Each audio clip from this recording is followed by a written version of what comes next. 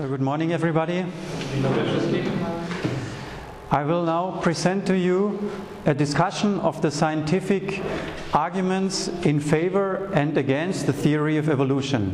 Zaprezentuję Państwu naukowe dowody potwierdzające i zaprzeczające teorię ewolucji. And after the lunch break, I will present to you the proofs why there cannot be any evolution. A po przerwie lunchowej pokażę Państwu dowody na to, dlaczego ewolucja nie mogła mieć miejsca. I will start with presenting to you the concept of evolution according to Charles Darwin's books The Origin of Species. Na początku zaprezentuję Państwu, na czym polega ewolucja zgodnie z teorią Darwina. In this book we find the tree of life, which contains all the ideas of evolution. W książce tutaj znajdujemy drzewo życia, które podsumowuje wszystkie rozważania i teorie dotyczące ewolucji. First, this theory says that all the species indicated by the tips of these branches have one common ancestor at the bottom of the tree. Po pierwsze, wszystkie gatunki, które znane są przez czubki gałęzi tego drzewa, pochodzą od jednego wspólnego przodka, którego możemy znaleźć na samym dole, blisko korzenia tego drzewa. And there was a continuous and stepwise change from this single-celled ancestor at the beginning to all the other creatures. I miejsce miały stopniowe zmiany od organizmów jednokomórkowych, które znajdują się na dole tego drzewa, aż do wyewoluowania się wszystkich obecnych gatunków. That means thousands or millions of intermediate creatures have existed during history of nature. Co oznacza, że poprzez wieki musiały tysiące, nawet miliony różnych stworzeń istnieć, aby uzyskać taki efekt, jak możemy obserwować dzisiaj. And in this process of evolution, new organs and new functions have been invented. I w trakcie tych stopniowych zmian nowe organy musiały zostać stworzone. And this happened only by purely natural processes. I wszystko stało się to tylko za pomocą procesów naturalnych. And the central mechanism were mutation and selection. A jedynymi mechanizmami, którymi rządziła się teoria ewolucji, była mutacja genetyczna oraz selekcja naturalna. By copying the genes, when reproduction happens, there appear small copying errors. These are called mutations. Mutacje to są małe zmiany w materiale genetycznym, które pojawiają się podczas kopiowania tego materiału genetycznego w procesie reprodukcji. And natural selection will find those mutations which are fittest for survival. A selekcja naturalna spowoduje, że te mutacje, które są najkorzystniejsze, będą reprodukowane dalej. Now, for a theory to be scientific, we need to have proofs. Żeby jakąkolwiek teorię można uznać za teorię naukową, musimy posiadać na nią dowody. Science is only that which we can observe and reproduce. Naukowe mogą być tylko i wyłącznie takie teorie, które możemy zaobserwować oraz które możemy powtórzyć. If we cannot see evolution in any field of science, then the theory of evolution is not science. Jeżeli nie możemy zaobserwować takich mechanizmów, o jakich mówi teoria ewolucji w naukach, to teoria ewolucji nie może być teorią naukową. And we start with the field of molecular genetics. Zacznijmy od genetyki molekularnej. You probably all have heard the famous statement that ape and man have 99% of their genes in common. Zapewne słyszeli wszyscy Państwo takie słynne zdanie, że 99% genotypu ludzi i małp, szympansów jest taka sama. However, there are at least three objections against this.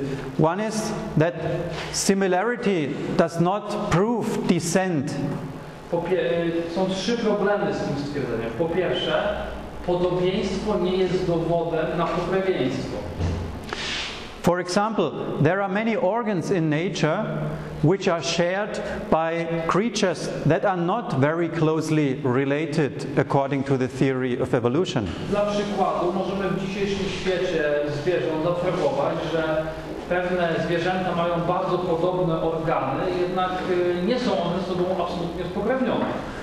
Here you see all these different creatures which have a tongue that can be expanded, and they share it with the pecker. This bird has exactly the same construction. Widać, że mamy tutaj różne zwierzęta, między innymi kojada, i widać, że sposób konstrukcji ich języka jest podobny do konstrukcji języka dzięcioła. But everybody would understand that this is not a proof that the pecker has evolved from the ant bear or vice versa. Ale chyba każdy się zgodzi, że nie jest to dowód na to, jakoby dzięcioł wyewoluował albo z niedźwiedzia jadącego mrówki, albo z mrówkojada. So similarity can have other reasons than descent. W związku z tym podobieństwa mogą mieć inne przyczyny niż to, że jedno zwierzę, jeden organizm jest spokrewniony z drugim poprzez dziedziczenie. For example, that there is a need to fulfill the same functions, or that there has been the same engineer who designed this. Przyczynami może być to albo, że te organy są potrzebne do spełnienia tych samych funkcji, albo architekt czy inżynier, który zaprojektował, który zbudował te organy, to była ta sama osoba. And furthermore, it has been found that similarity studies on the genetic level lead to very strange relationships of descent. Kontynuacja badań w tym samym duchu doprowadziła do bardzo dziwnych wniosków odnośnie pokrewieństwa na podstawie podobieństwa genotypu. In 2002 it was reported that 99% of the mouse genes are shared with us humans. Na przykład badania 2002 roku pokazały, że 99% genotypu ludzkiego jest z takiego samego jak genotyp myszy. But certainly nobody would take this as a proof that the mouse came from the man or man came from the mouse. Ale nikt na tej podstawie nie wyciąga wniosków, że człowiek jest potomkiem myszy, albo że mysz jest potomkiem człowieka. So there must be something wrong with such DNA comparisons, and we can read this in many quotations from the scientific literature, that DNA sequence data does not prove evolution. Więc coś musi być nie tak z takim stwierdzeniem, że na podstawie sekwencji DNA możemy wnioskować o korelacjach w dziedziczeniu pomiędzy organizmami i możemy o tym przeczytać w bardzo wielu opracowaniach naukowych. Another objection, when comparing the DNA of the chimpanzee and of man, they did not compare the entire genome, but only 3%. Kolejny punkt to to, że podczas porównywania genomu ludzkiego oraz genomu szympansów nie porównano całego genotypu, a jedynie 3% całości genów, jakie są charakterystyczne dla gatunku ludzkiego.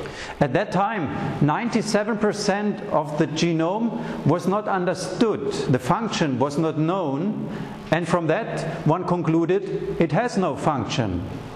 A dokonano tego dlatego, że 90% genomu w tamtych czasach nie była znana funkcja tej części genotypu. W związku z tym założono, że nie pełni ona jakiejkolwiek funkcji.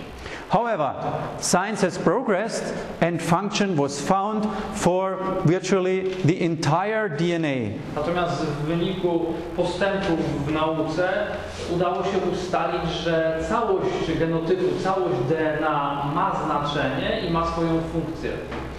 And one of the leading pioneers of this research, John Mattick, called what happened in the past The failure to recognize the implications of the non-coding DNA will go down as the biggest mistake in the history of molecular biology. Jeden z największych badaczy DNA, John Mattick, napisał, że implikacje, konsekwencje nierozkodowania całości DNA i wyciągania tylko szczątkowego jakichkolwiek wniosków będzie zapamiętane jako jeden z największych błędów biologii molekularnej.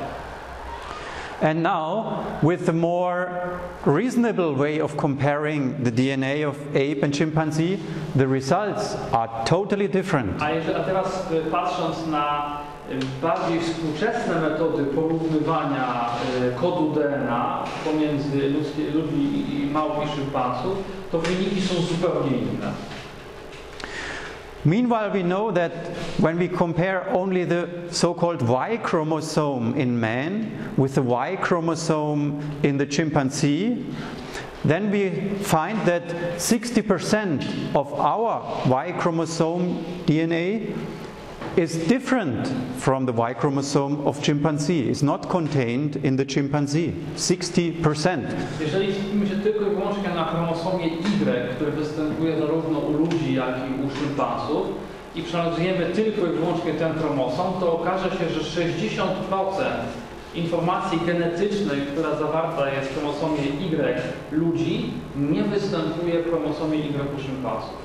That means only in this part of our DNA we have 1 billion letters, nucleotides, which the chimpanzee does not have.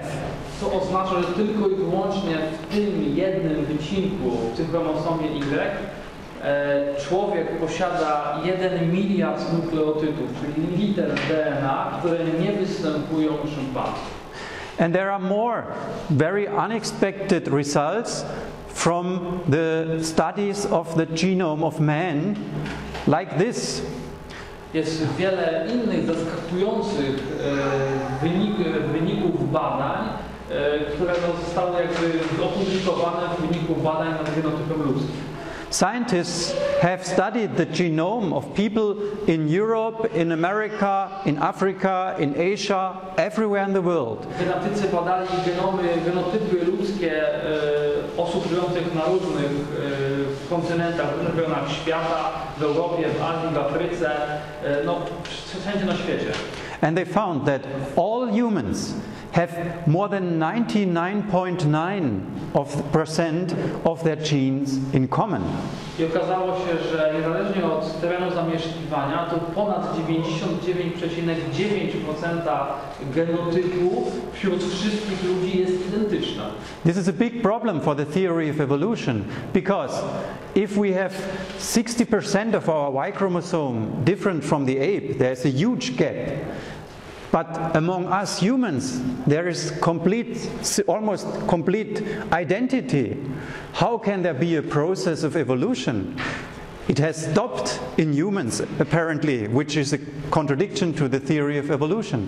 I teraz patrząc w ten sposób, jeżeli mamy 60% różnicę w genotypie pomiędzy szympansami a ludźmi, a wśród wszystkich ludzi na całym świecie ta różnica jest poniżej 0,1%, to w jaki sposób nałożyć na teorię ewolucji? Ta odległość między szympansami, które mają być nam najbliższe, a między nami, wszystkimi ludźmi jest zbyt mała. Czemu czemu ewolucja nagle zatrzymała, doszła do ludzi i co dalej? On this basis, it is no longer justified to speak of races, of human races, because the little differences which we have, like face of our form of our nose or our hair color, skin color or whatever, is almost nothing compared to what we have together, what we have in common.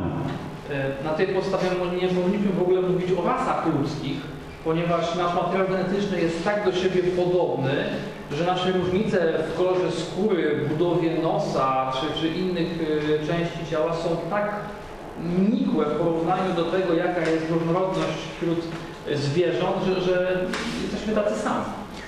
And there are more surprising discoveries.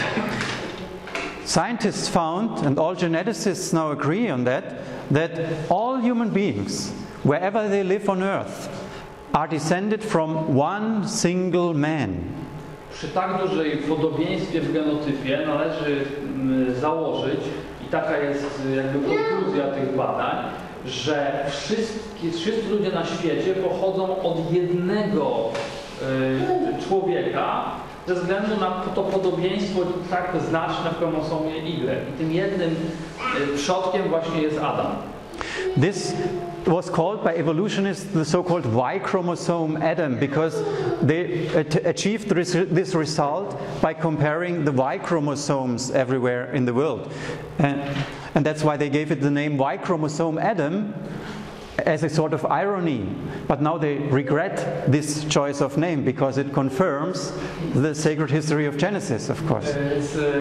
Chromosom Y został nazwany przez genetyków chromosomem Adama ze względu na to, że niesie informację genetyczną męską.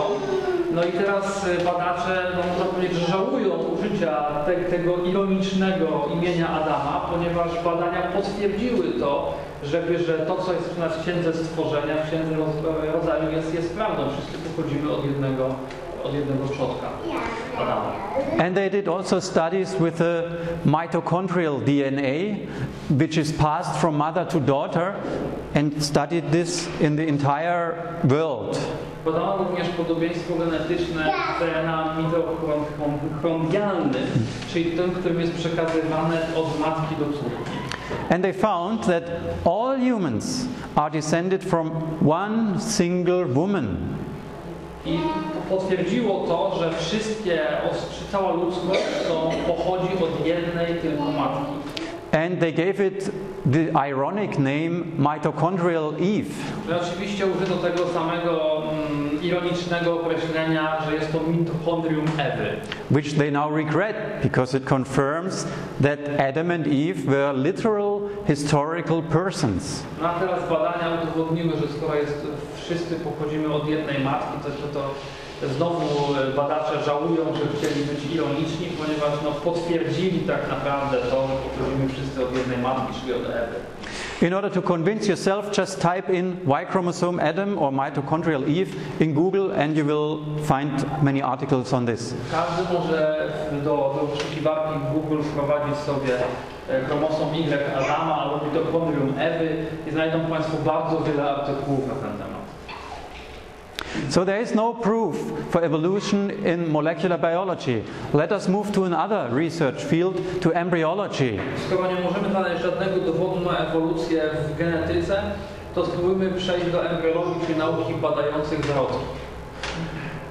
Ernst Haeckel proposed the so-called biogenetic law, according to which, you may have heard this, ontogeny recapitulates phylogeny. That's the famous formula. Pan stało prawo biogenetyki. Czy może Pan mi pomóc tutaj z tym określeniem? Tak. Rozwój ontogenetyczny jest pomnożony w rozwoju filogenetycznym. No, a tak, żeby... Czyli, że rozwój każdego człowieka w zarodku jest podobny do tego, jak wyglądała ewolucja, tak? Czyli właśnie tam od ryby do... Wchodzimy w biologię, która nie jest moją silną stroną, także przepraszam za niższy poziom tłumaczenia. And Julian Huxley described this law in his book, The Wonderful World of Life, 100 years after Darwin's publication Origin of Species. Huxley opublikował w swojej książce Wspaniały świat życia, historia ewolucji, którą wydał 100 lat po opublikowaniu przez Darwina swojej teorii ewolucji.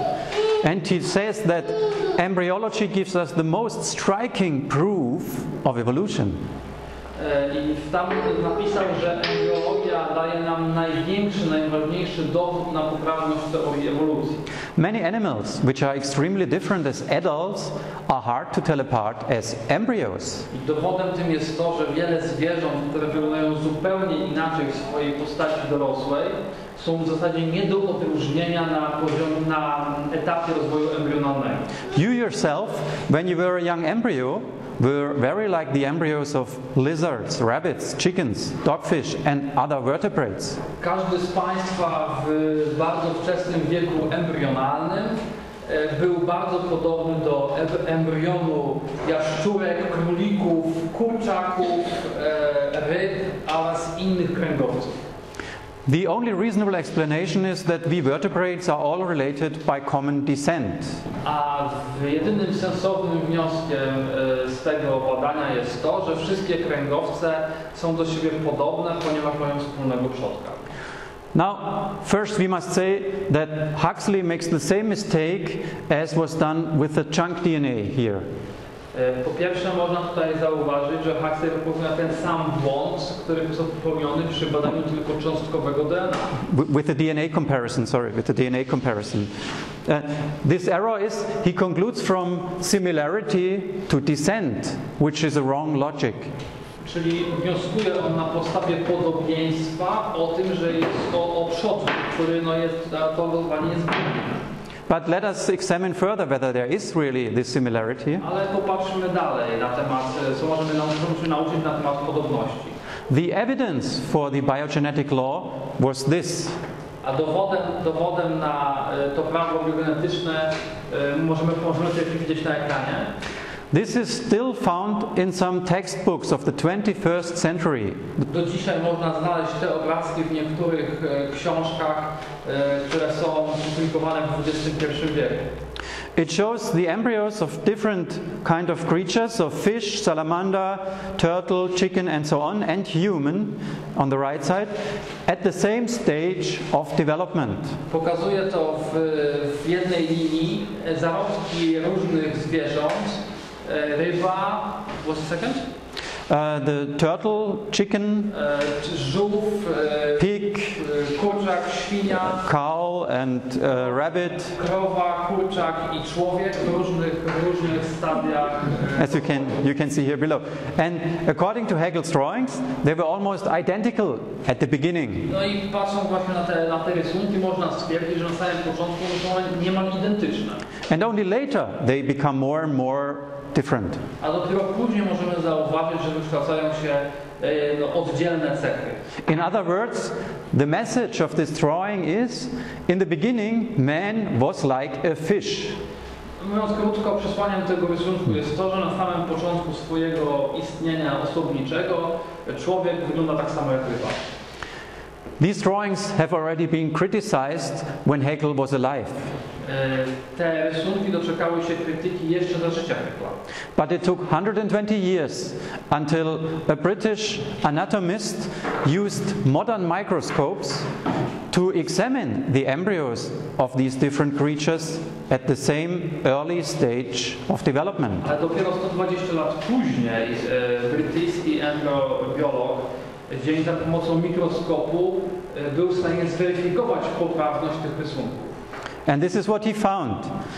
A to jest to, co zauważył, co zbadał. So this is Haeckel's data in the top row, Haeckel's drawing in the top row. W górnym wierszu mamy rysunki Haeckela. And these are real photographs below. A poniżej mamy prawdziwe fotografie. So you see, there are huge differences between human, rabbit, chicken, turtle and salamander and fish. Jak widać, różnice między rybą, salamandrą, żółwiem, kurczakiem, królikiem i człowiekiem są znaczące. So you have to look here at these structures. This is a yolk sac, does not belong to the embryo. To jest żółtko, które nie jest częścią embrionu, więc tą część akurat możemy zignorować. And you see that Haeckel's drawings were wrong. Ale widać wyraźnie, że rysunki Haeckela były błędne.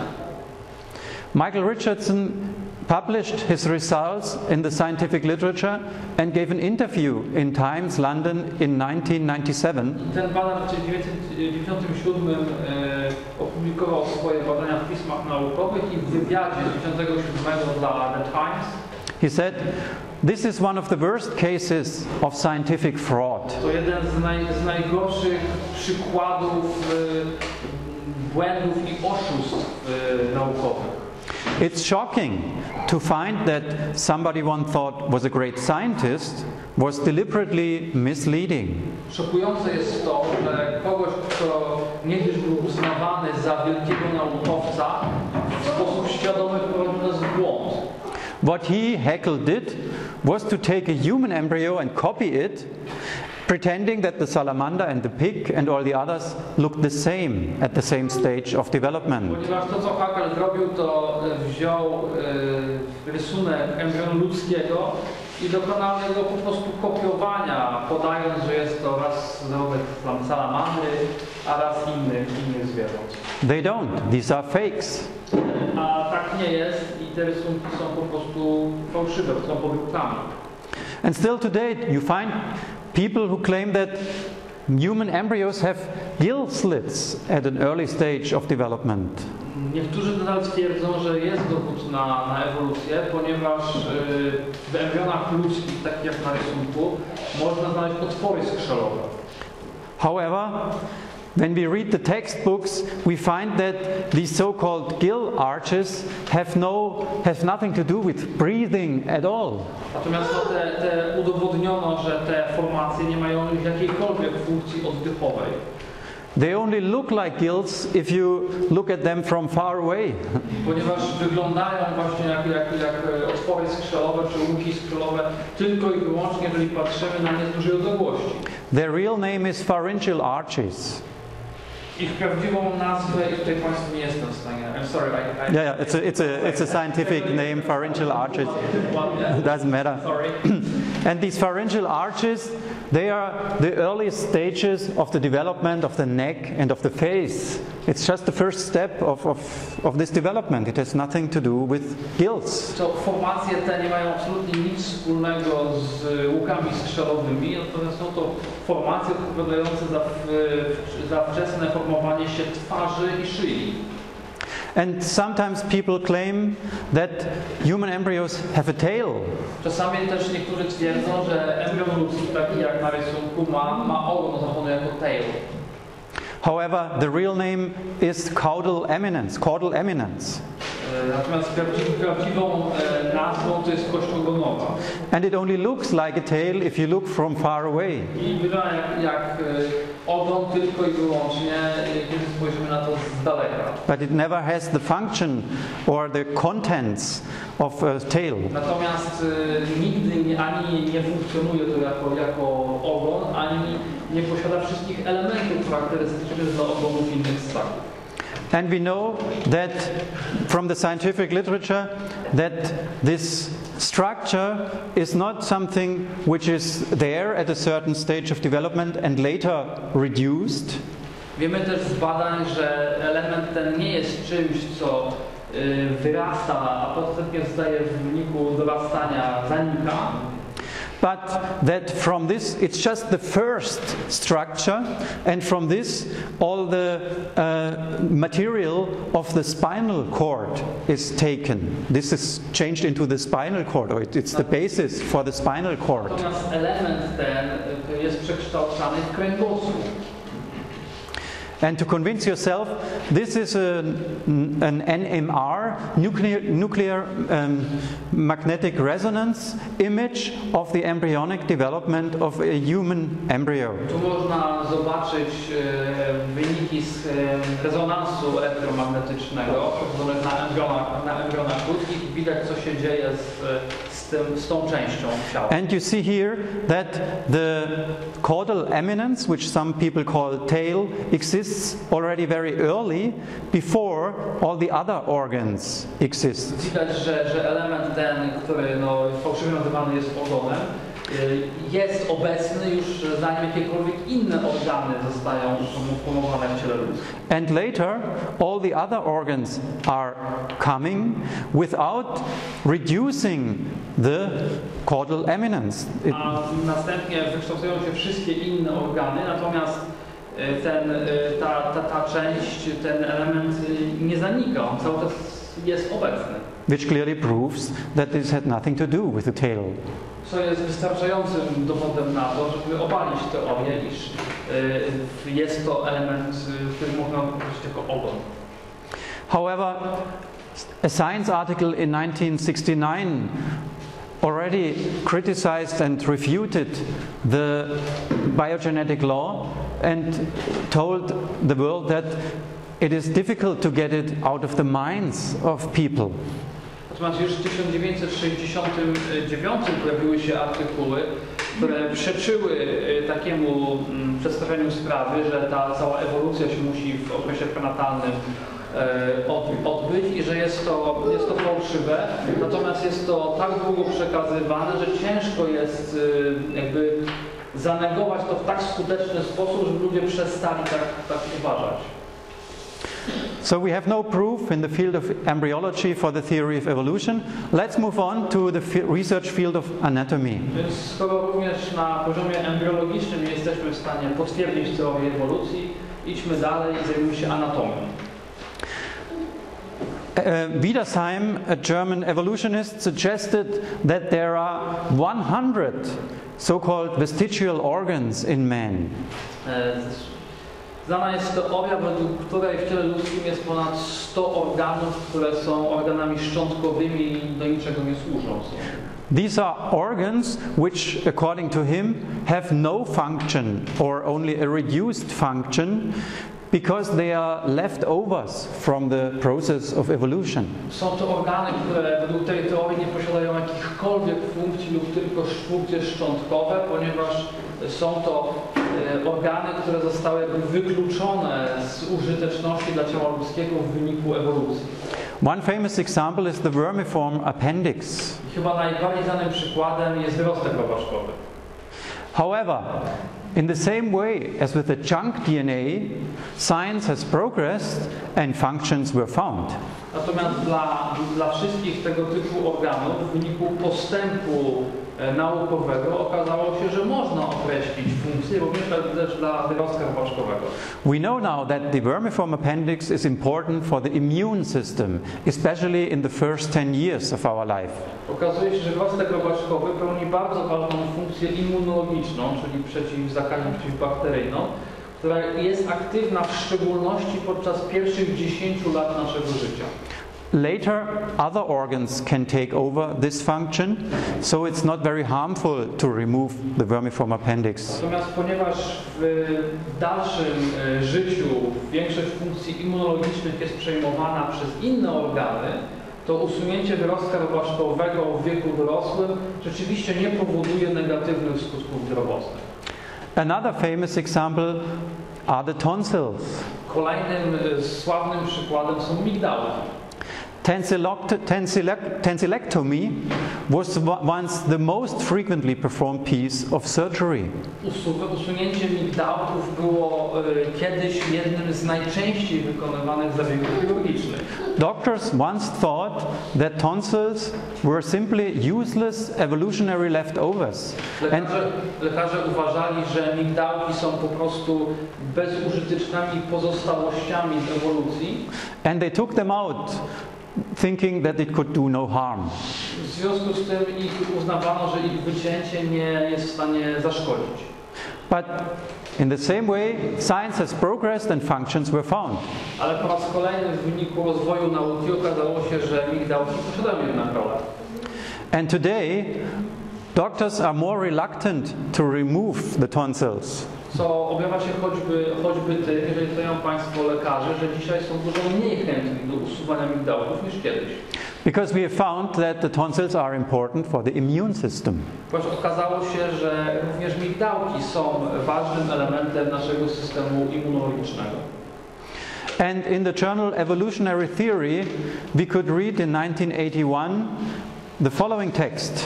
Więc niemieckie badania opublikowane w 1981 o teorii ewolucji możemy tam znaleźć następujące stwierdzenie.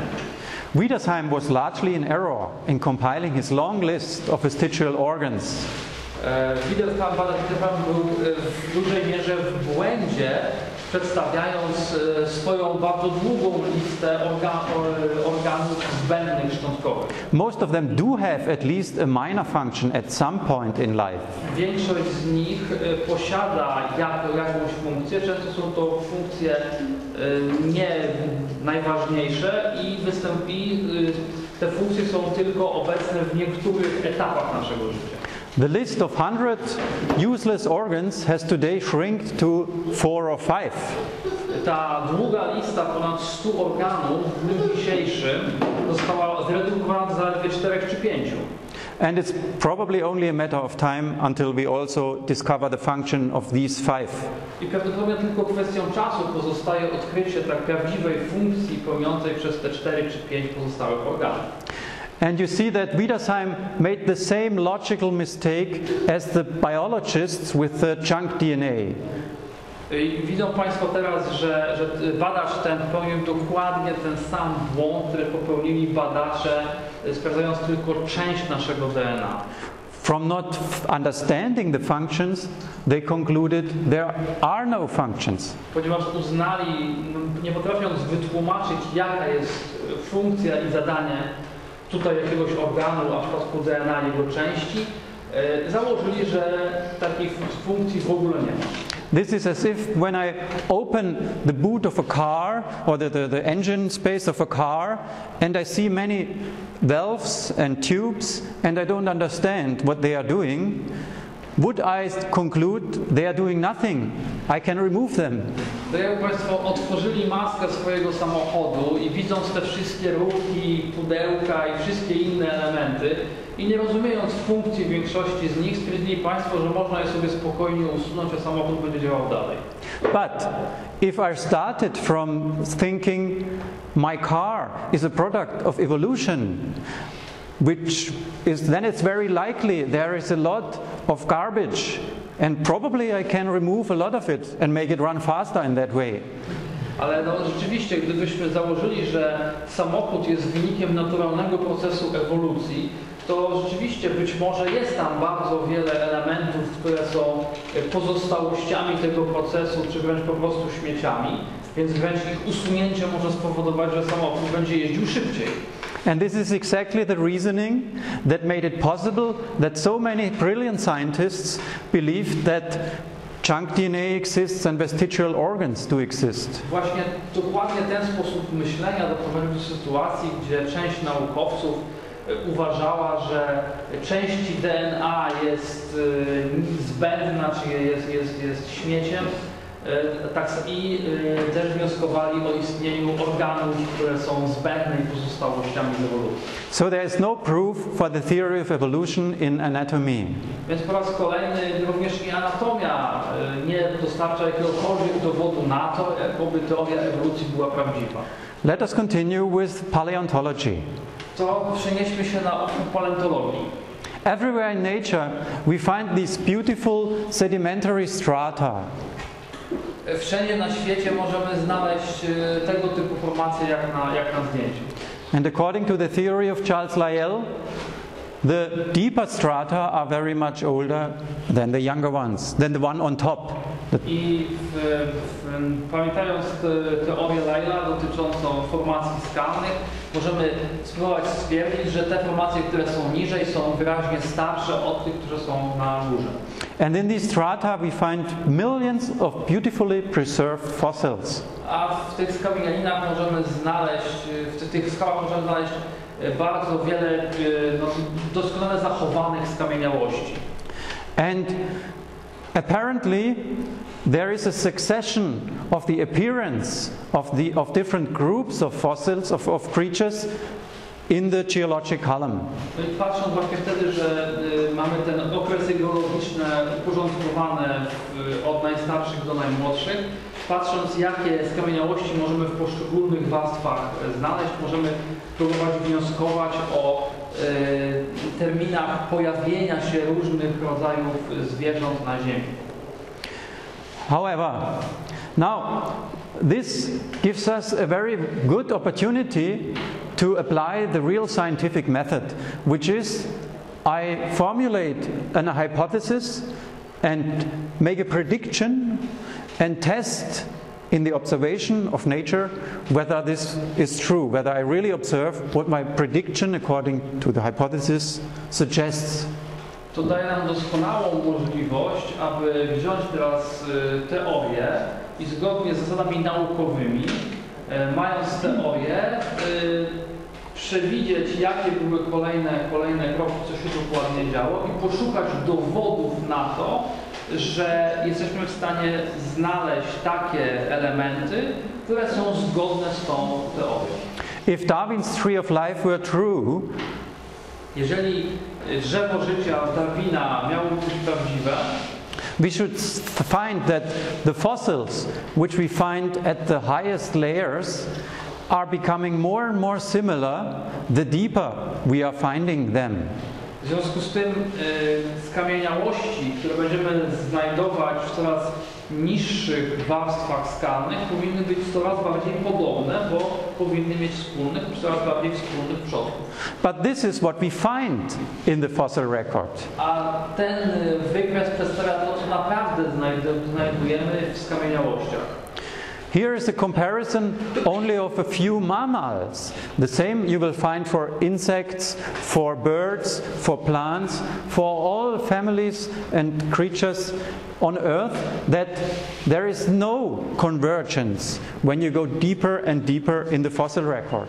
Tylko kilka wybranych ssaków lądowych, ssaków tylko było, które podobne rysunki można zrobić dla insektów i dla innych zwierząt i brak jest widocznego zawężania się puli jakby genetycznej i dążenia do wspólnego przodka.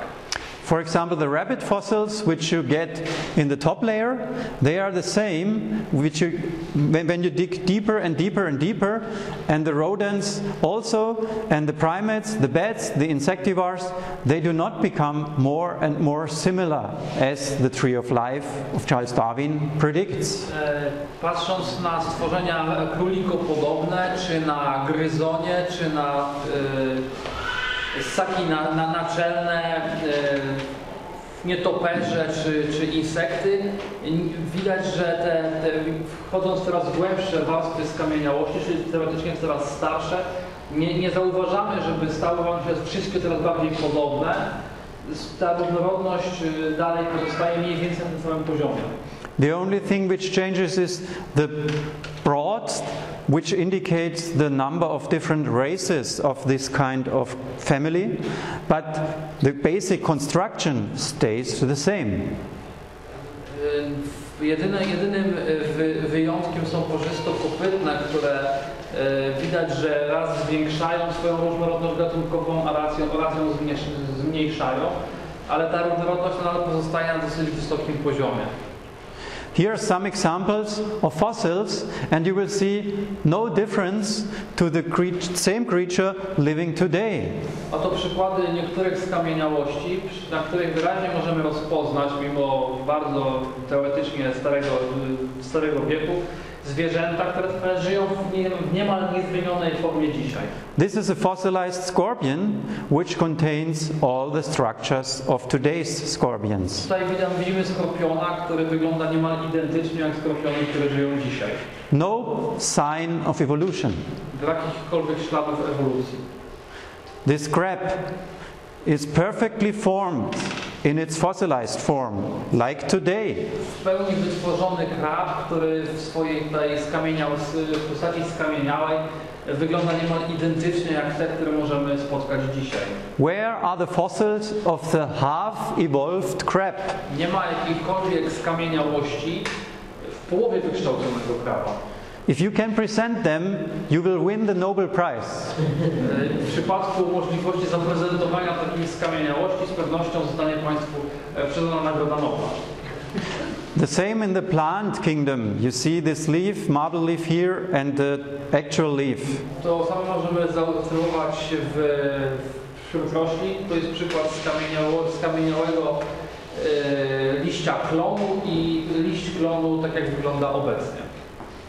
Many such images I could show to you, the most beautiful and very complicated structures, always the same, no evolution. Wszystkie zwierzęta, wszystkie te skamieniałości, nawet takie bardzo skomplikowane jak przed chwilą ten nietoperz, one są wszystkie takie same. Nie widać, że jakiś gwałtowny postęp nastąpił pomiędzy tym, co myśmy mieli lat temu, a co jest dzisiaj. Therefore, evolutionist Niles Eldredge admitted in 1998, it is a simple, ineluctable truth that virtually all members of a biota remain basically stable, with minor fluctuations throughout their durations.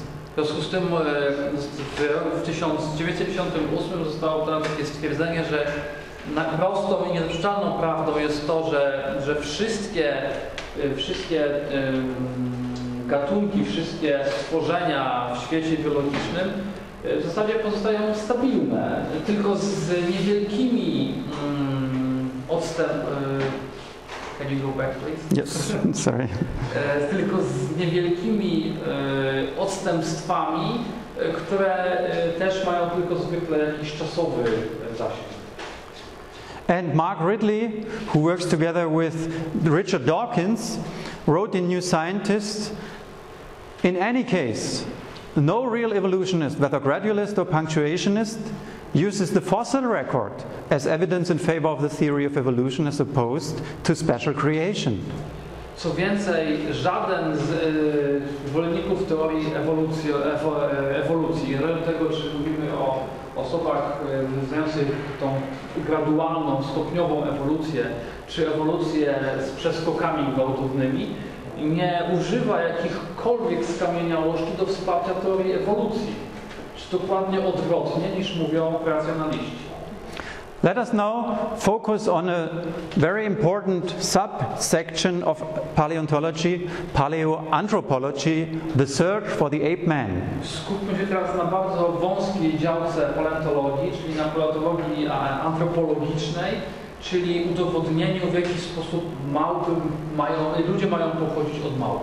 And one of the most famous candidates for an ape man has been Neanderthal man. I jednym z najbardziej znanych kandydatów na to tak zwane brakujące ogniwo w teorii ewolucji jest człowiek neandertalski.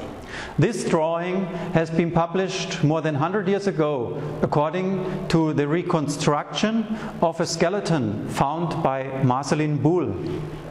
Ten rysunek powstał na podstawie skamieniałości i szkieletu znalezionego przez badacza Martina Boola ponad 100 lat temu. And Marceline Boole believed that the Neanderthal were real ape men shown like in this image. I Martin Boole wierzył w to, że kości, które znalazł, rzeczywiście należały do takiej stworzenia, które chodziło tak jak na tym obrazku, czyli chodziło zgarbione na lekko ugiętych kolanach, pochylone do przodu i z kciukiem wykrzywionym do środka, tak dokładnie jak mają dzisiaj szympanse. For example, that he had a toe which was positioned in this way like a climbing monkey.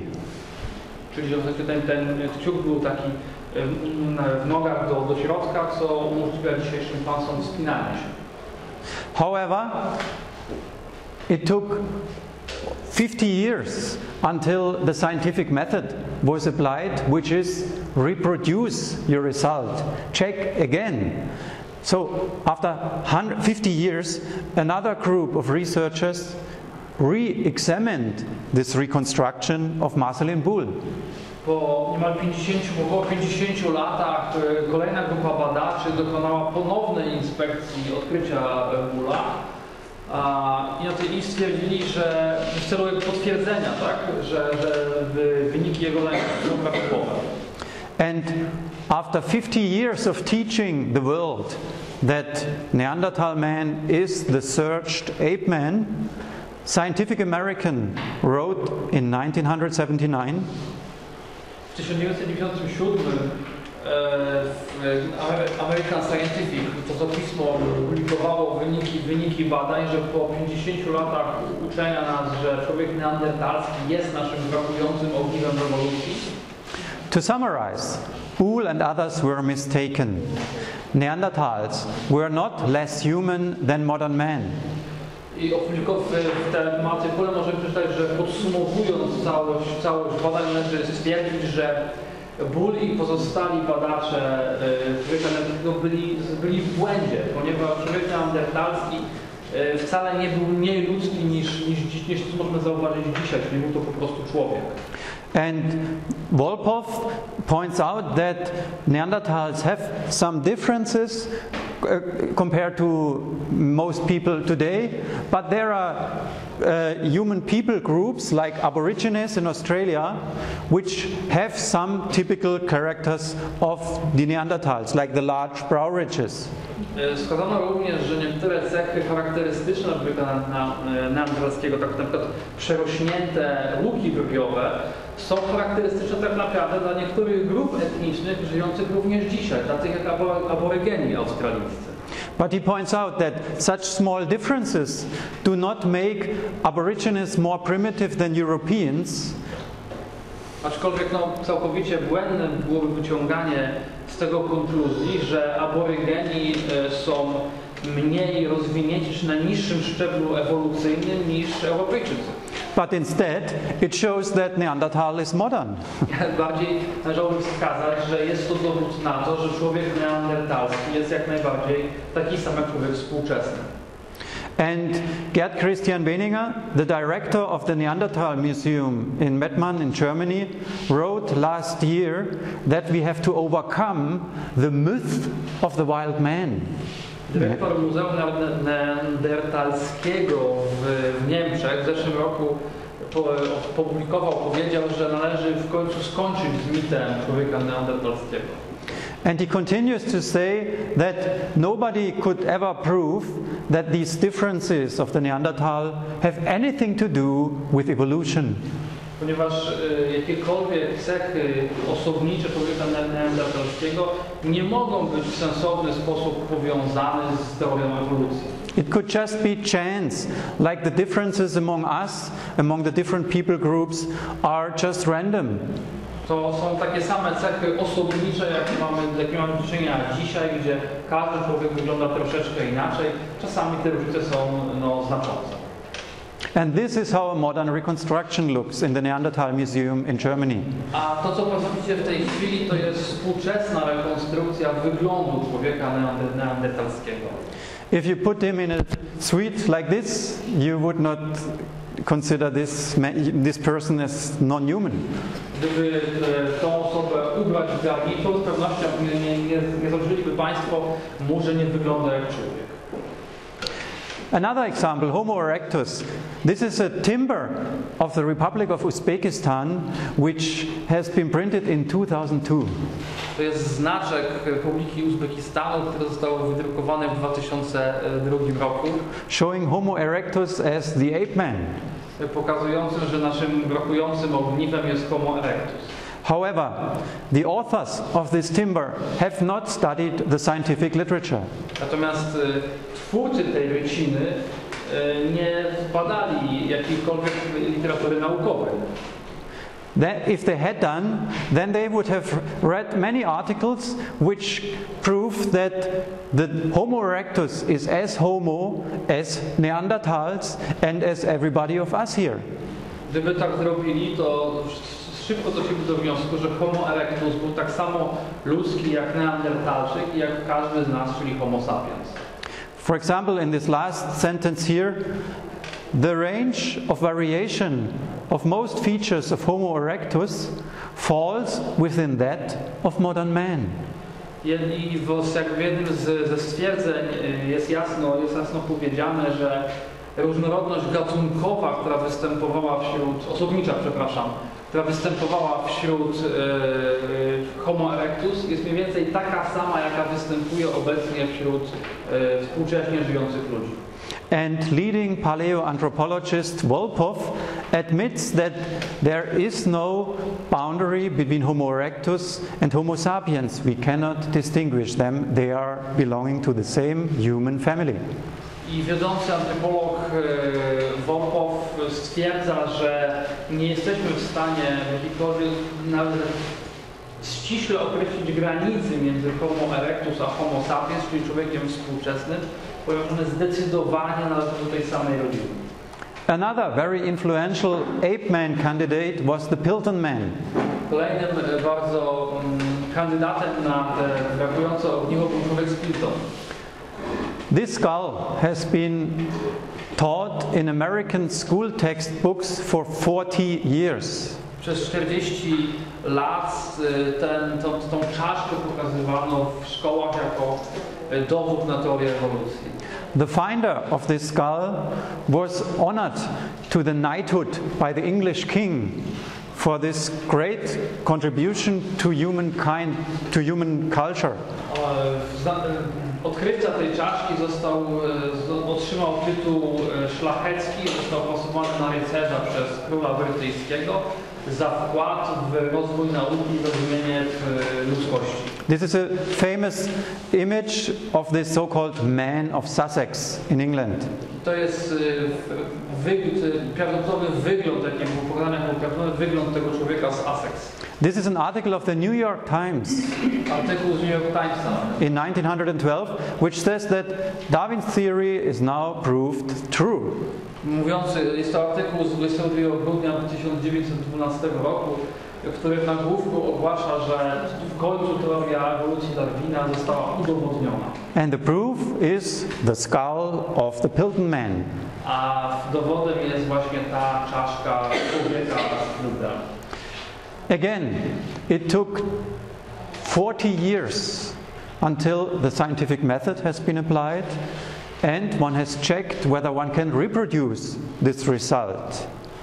Dopiero po 40 latach podjęto próbę ponownego zbadania tej czaszki w celu uzyskania identycznych wyników, co mogłoby potwierdzać poprawność pierwotnych badań. And this was the result.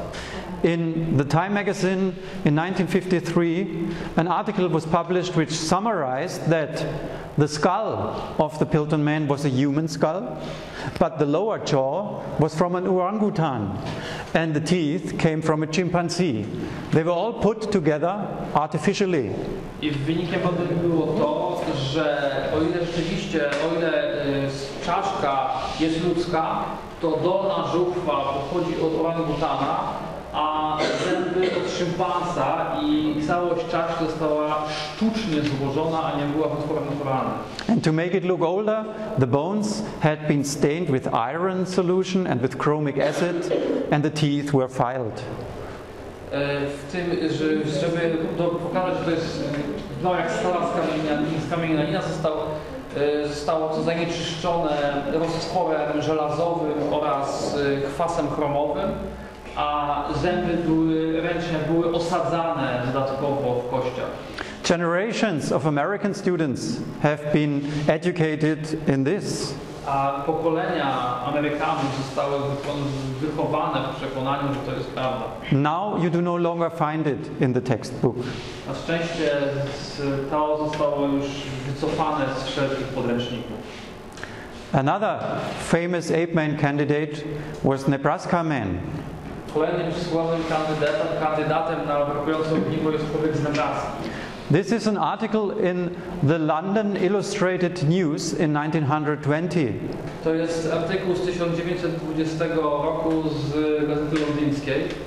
And it seems that scientists have now found how man behaved, how he looked in our long history. I pokazuje on, jest tutaj wycina, która pokazuje, jak człowiek podobno się zachowywał dawno temu. But what had they actually found? Ale tak naprawdę zostało znalezione. This. To jest to one tooth. Jeden ząb, który został znaleziony na tej podstawie. From this tooth they have concluded these images which I just showed you. Więc obraz, który Państwo widzieli przed chwilą, jest wynikiem badań tego jednego zęba. However, after 7 years, they had to admit that this tooth did not come from a human or from an ape-man, but from an animal. Po 7 latach badań okazało się jednak, że ząb nie należy do człowieka, ani do tego człowiekopodobnego, tylko do zwierzęcia. So today nobody speaks anymore of Nebraska man. W związku z tym dzisiaj już nikt nie mówi na temat nic o ludziach z Nebraski. Ramapithecus, another ape-man candidate, they found a broken jaw and reconstructed it in a V shape, which is typical for human. Kolejnym przykładem jest to znalezisko pękniętej szczęki i próba rekonstrukcji w kształcie V, dokładnie taki, jaki mają ludzie. but they found more, and they had to admit, they found intact ones, and they had to admit that the real reconstruction is parallel, which is non-human-like. Natomiast dalsze badania pokazały, dalsze znaleziska, że układ szczęki nie jest w kształcie V, tylko jest równoległy, który nie jest charakterystyczny dla ludzi. Therefore, it is now considered by many that Ramapithecus is just an ancestor of the orangutan and not an ape man.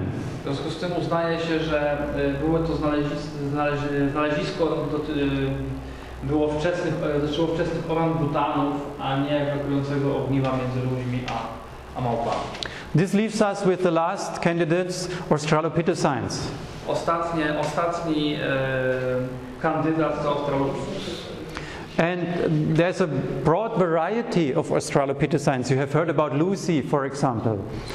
And they are all very different among each other, but they have many characteristics together.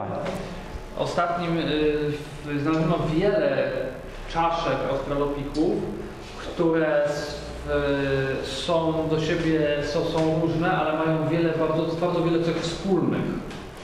And some scientists took some characteristics, for example, certain teeth, and said, look, these parts are very similar to human teeth. I część badaczy wzięła wybiórczo pojedyncze elementy znajomych z kamieniołości, tak jak na przykład jeden pojedynczy ząb, i na tej podstawie stwierdziła, proszę bardzo, ten jeden mały element jest bardzo podobny do ludzkiego. But they made the same mistake as I showed before, when you take the pecker, the tongue of the pecker, and compare it to the tongue of the ant bear, you would conclude pecker and ant bear are very closely related.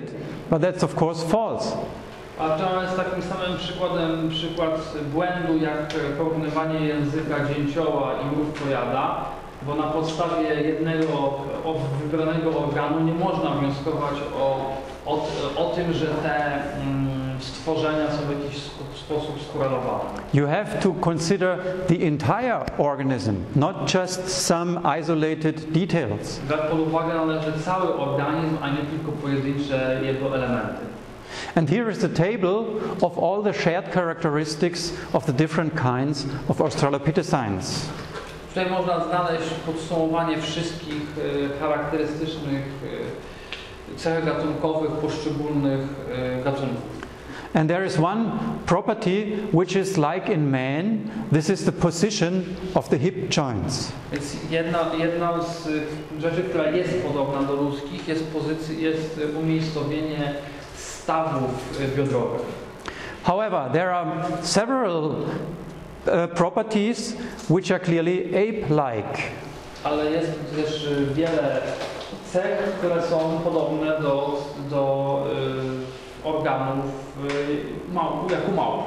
And other properties which are neither man-like nor ape-like, but which are belonging to a different category of animal.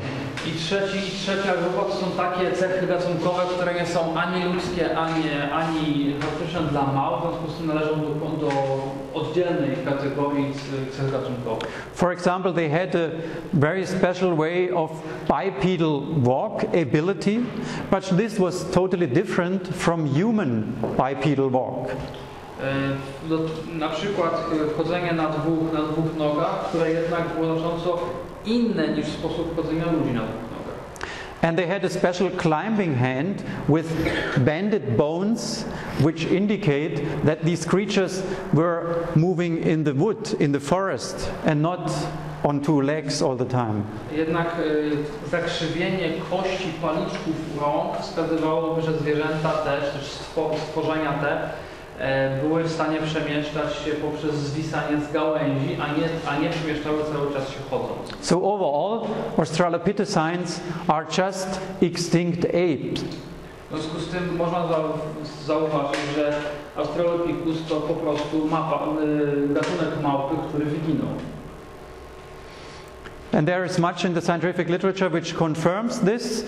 I have not the time to read everything to you. I conclude this chapter with Homo habilis, the so-called Homo habilis. Nie mamy czasu, żeby przejść przez wszystkie publikacje naukowe potwierdzające to, że Australopithecus był małpą, który wyginął. And here, zakończymy tylko tutaj jeszcze jednym punktem. And here one has found many characteristics which make it clear that Homo habilis belongs to the Australopithecines and not to Homo. I ten gatunek Homo habilis i dokładna analiza jego budowy wskazuje na to, że to jest ta sama kategoria jak Australopithecus, a nie była to nawet małpa kształtna.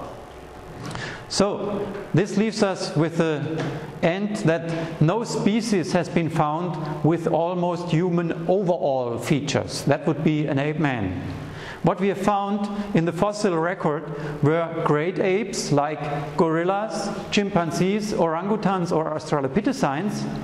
And we have found that there are humans. There are Homo sapiens, as we call us here today, but also Neanderthals and Homo erectus, Homo ergaster, which are 100% human. But we have not found anything in between. Patrząc na wszystkie znalezione skamieniałości kości, należy uznać, że wszystko, co zostało znalezione, albo zdecydowanie należało do rodziny małp i są wysokie cechy gatunkowe podobne do małp, albo byli to ludzie, tylko wcześniejsze jakby nie odmiany, to wcześniejsze kości ludzkie i nie ma żadnego stworzenia, które całościowo wyświetlałoby cechy gatunkowe zarówno małp, jak i ludzi. Now, before we come to the break, let me quickly comment on the theory of Charles Lyell, how these sedimentary strata formed, because it's very important. And we have already talked about this impact on the interpretation of Genesis. According to, Wróćmy na chwilę do teorii formacji skał, gdyż ma to kluczowe znaczenie do zrozumienia teorii ewolucji i teorii stworzenia.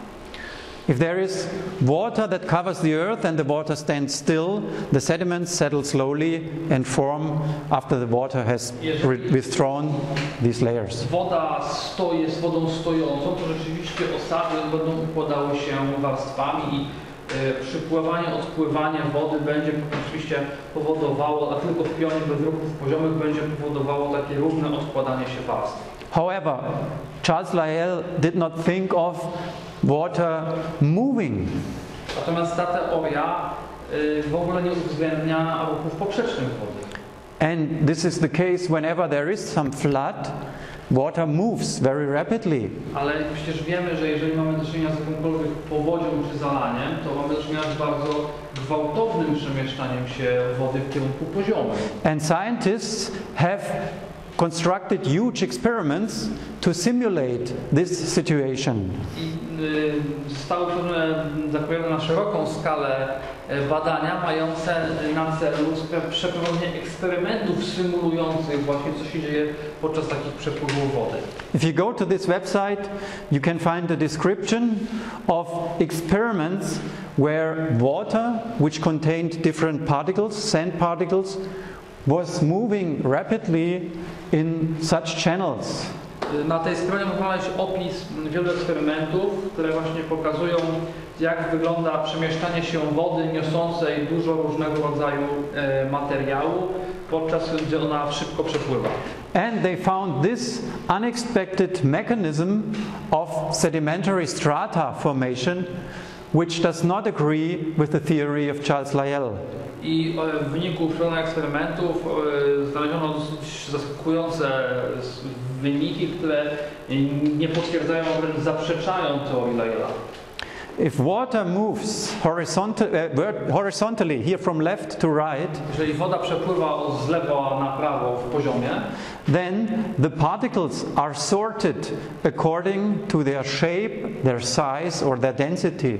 To powoduje ona automatyczne oddzielanie, sortowanie elementów ziemskich, tych kawałków w zależności od ich gęstości, wielkości i kształtów.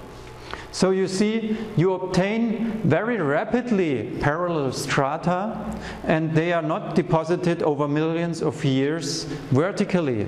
Co powoduje, że odkładanie się tych kolejnych warstw następuje automatycznie i wcale nie potrzebne są tego miliony lat.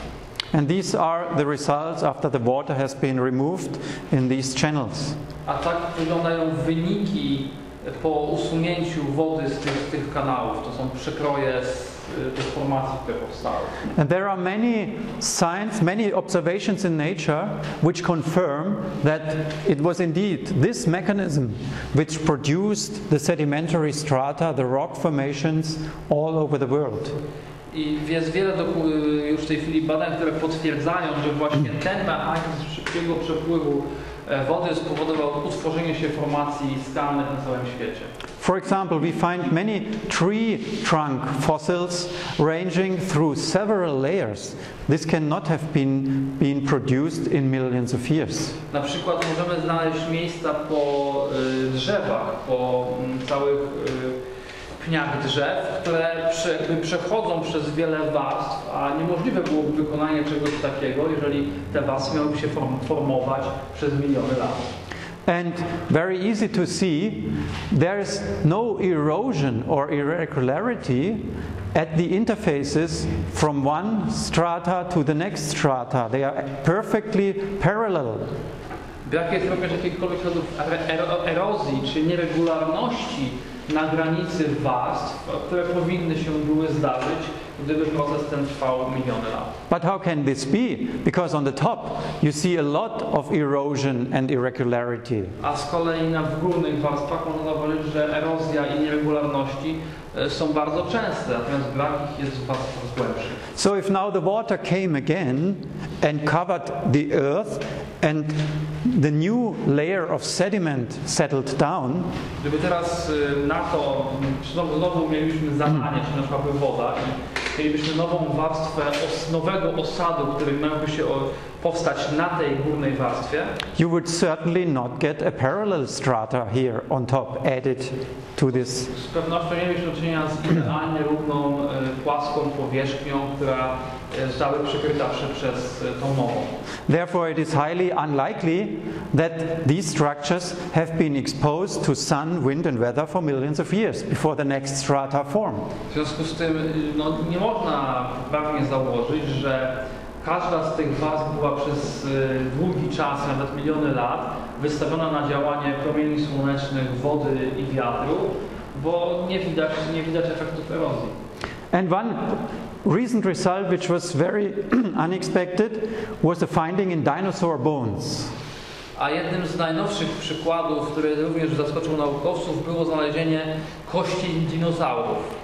Dinosaur bones are usually found in strata which are supposed to be 65 million years old. Kości dinozaurów znajdowane są z reguły w tych warstwach skalnych, które datowane są na około 65 milionów lat.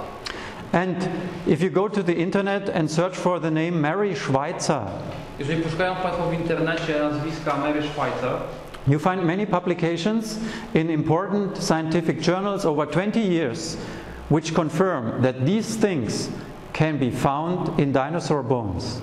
Znajdą Państwo wiele publikacji na przestrzeni ostatnich 20 lat, które potwierdzają, że w kościach dinozaurów można znaleźć tkanki miękkie, żyły, komórki krwi, proteiny, a nawet DNA, które można sekwencjować. Like this soft tissue, you can pull it apart and it will go again back into its original position like rubber. Tkanka miękka założona w tych kościach, która zachowuje się dokładnie tak jak guma. Or this blood vessel, totally intact. Kompletnie nienaruszone żyły. This nucleus of a blood cell. To jest komórka krwi. The nucleus is black, which is typical for reptiles. A widać, że jądro jest czarne, które jest charakterystyczne, a to jest charakterystyczne dla gadów. The complicated DNA molecule has a half-life of 500 years only. A sekwencja DNA ma czas życia tylko około 500 years? 500 lat. So after 5,000 years, you should not be able to see any reasonable code anymore. Więc po 5000 lat w zasadzie kod genetyczny zostaje już tak zniszczony, że nie powinniśmy być w stanie w ogóle nic zauważyć i nic z niego odczytać. How can all these things be 65 million years old? Więc w jaki sposób możemy twierdzić, że te elementy, te znaleziska mają wiek rzędu 65 milionów lat? Those who have found this speak of an unknown preservation mechanism.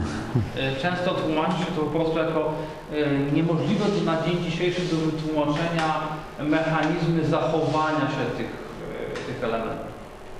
So that's why it's very unlikely that Lyell's mechanism of strata formation is true. W związku z tym możemy oczywiście założyć, że te mechanizmy formacji się tych warstw skalnych są prawdziwe. And the apparent succession of the different creatures in the fossil record may, for example, be explained by the place where these creatures were living. A sposób ułożenia się tych warstw i znalezisk skamieniałości może być tłumaczony poprzez to, jakie zwierzęta na tym terenie żyły. So, I think this would be a good time for a lunch break.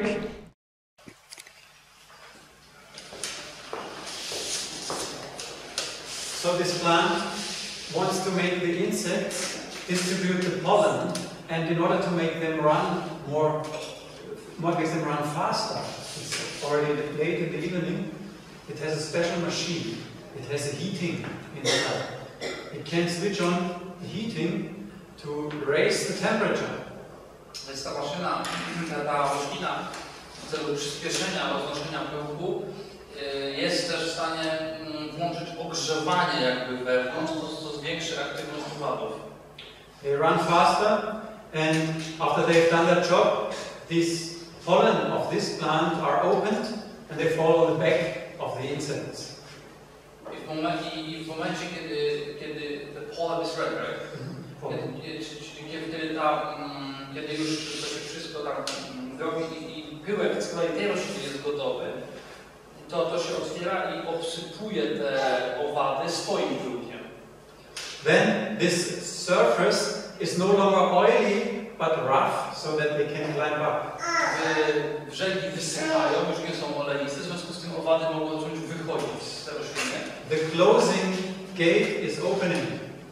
Ta blokada, ta brama, którą widzimy, się otwiera. So they can escape and continue at the next plant. W związku z tym te owady mogą sobie wyjść i kontynuować swoją pracę na kolejnej roślinie.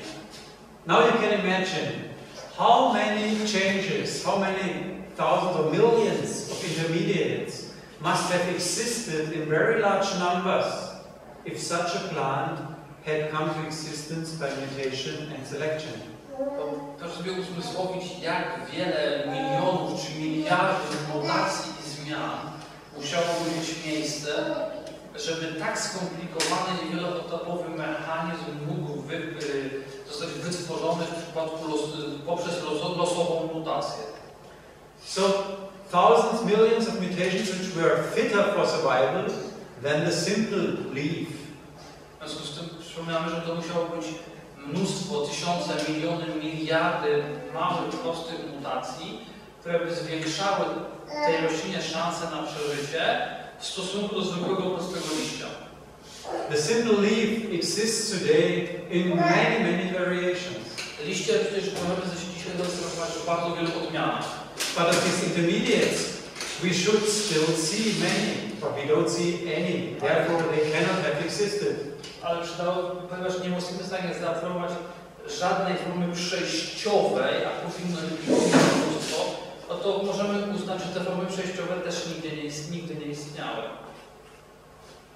Of course, all the beautiful organs in nature are only there fully formed, not evolving. Wszystkie mechanizmy w świecie naturalnym są zawsze od razu w pełni uformowane, a nie ewoluują. Our language is completely formed, which proves that there is no such thing as an evolving spirit. Również nasz język jest w pełni uformowany, co dowodzi tego, że nie ma czegoś takiego jak ewolucja ducha. In fact, we observe the opposite of evolution of language. We observe that ancient languages were more complicated than what we speak today. Można zauważyć natomiast coś odwrotnego, że języki antyczne były dużo bardziej skomplikowane niż nasze dzisiejsze języki. Now, a final proof that the theory of evolution has not produced us, it comes from philosophical analysis of mutation and selection. I ostatni dowód na to, że nasze powstanie nie może być skutkiem teorii ewolucji, rozmawiamy w filozofii. Suppose you have simple creatures which have no consciousness, which cannot feel pain, but they can react when there is danger. They would escape. Weźmy nasze takie bardzo proste organizmy. One nie mają samoświadomości, w związku z tym nie mogą też odczuwać bólu. Natomiast przyjmijmy, że mają możliwości ucieczki przed zagrożeniem. And now imagine that you have the same kind of creature, the same source of danger, for example heat, but these creatures have consciousness, they can feel pain. Załóżmy teraz, że mamy takie same zwierzęta, takie same organizmy, natomiast te organizmy mają samoświadomość przejawiającą się w tym, że mogą odczuwać ból. But you see, the reaction is exactly the same. Ale reakcja, ucieczka przed zagrożeniem jest zupełnie taka sama. Therefore, for selection, this consciousness doesn't bring any advantage for survival. W związku z tym samoświadomość nie przynosi z tego punktu widzenia jakichkolwiek wymiernych korzyści dla przetrwania gatunku.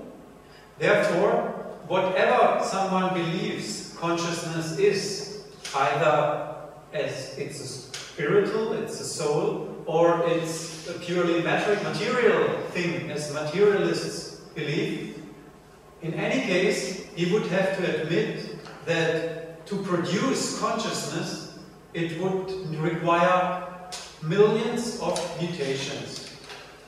W związku z tym, niezależnie od tego, czy uznamy, że samoświadomość jest duchowa, czy jest rzeczą materialną, jak do tego podejdziemy, to należałoby założyć, że wykształcenie się samoświadomości również wymagałoby bardzo wielu mutacji, które nie przynoszą zwiększonej szansy na przetrwanie.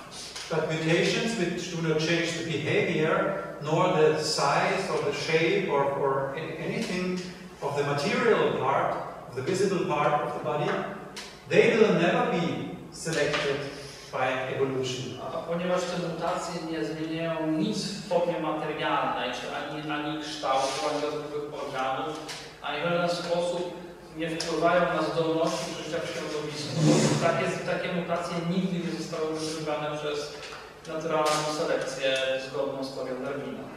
Now consider us. We also have consciousness. For example, we can feel pain. A robot can perform the exactly same reaction when there is something which would produce pain on the robot finger.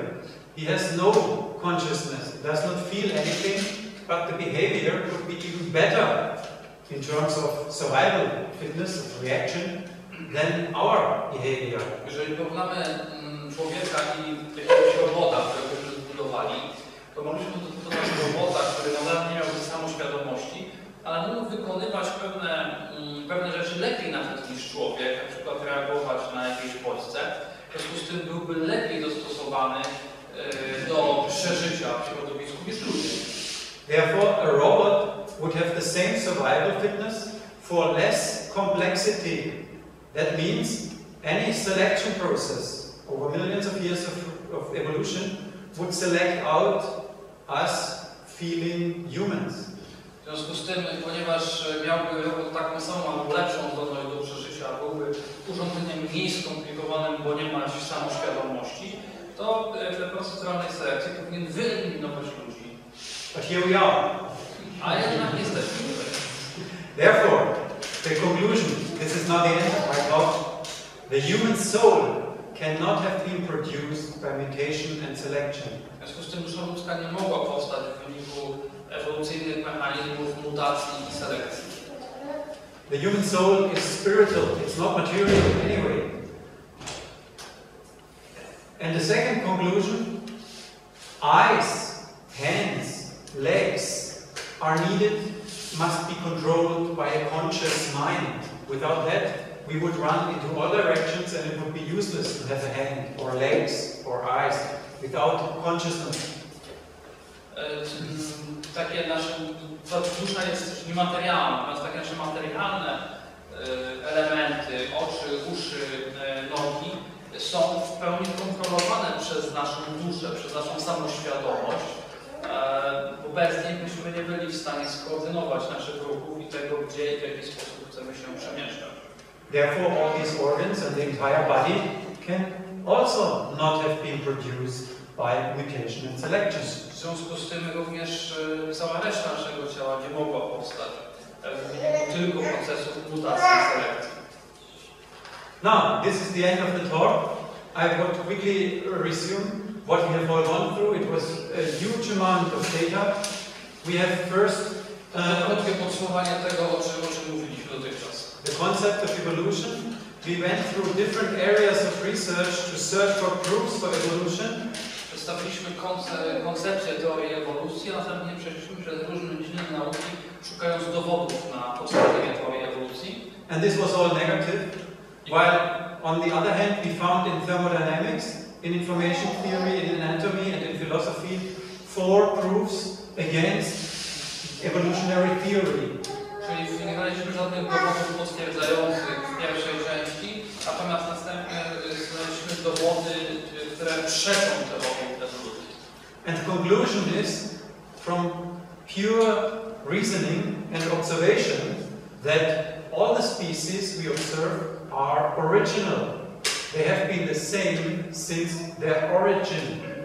Więc należy dojść do wniosku, że wszystkie gatunki są niepowtarzalne i wszystkie były takie doskonałe od początku. To jest pewna gra słów w języku angielskim, gdzie original to jest niepowtarzalny, oryginalny, a originality of species to jest o pochodzeniu gatunku, więc jest tutaj pewna gra słów jeszcze użyta, więc w języku angielskim to porównanie jest zabawniejsze. With the exception of a natural variability, which is always a process downward against evolution. It is always a loss of construction or function of DNA. Oczywiście należy pamiętać, że różnice gatunkowe, rasowe, które powstają, które możemy obserwować, jak najbardziej rzeczywiście są wynikiem naturalnych procesów ewolucyjnych, tak jak są one opisane w teorii ewolucji, ale to prowadzi do degradacji gatunku, a nie do wytwarzania nowych gatunków. In the beginning, the creatures were perfect and very good.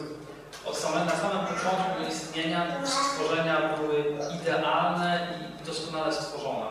Thank you for your attention.